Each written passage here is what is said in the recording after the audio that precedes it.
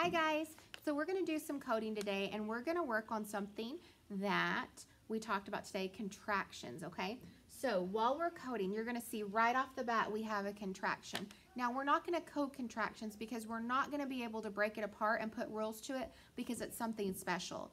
So in this word we have hill, hill. So if I'm saying hill, what two words do you think that I took and put together to make that contraction? That's right. He'll is the contraction for he will.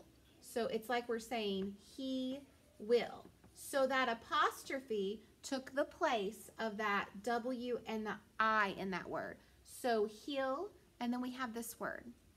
Okay, what do we notice about this word? What are our vowels? We've got a vowel and then we have an E. So that's that I consonant E. So I know when I have that I consonant E pattern, I'm going to make that long I, and then that's going to be a silent E. So I've got like, he'll, like, and then what do we have at the end? We have, you guys just know the word, but we have an I in front of the T, so it's going to be short, and it's going to say it. So he'll like it. All right, down here we have another contraction. You can see that apostrophe, and so this is the word it's. So it's, what two word do you think it's stands for? That's right, it stands for it is, so that apostrophe takes the place of the I. It's, and then over here, what do we have? My vowel is the O. I have another vowel but it's sneaky E, so this is an O sneaky E word.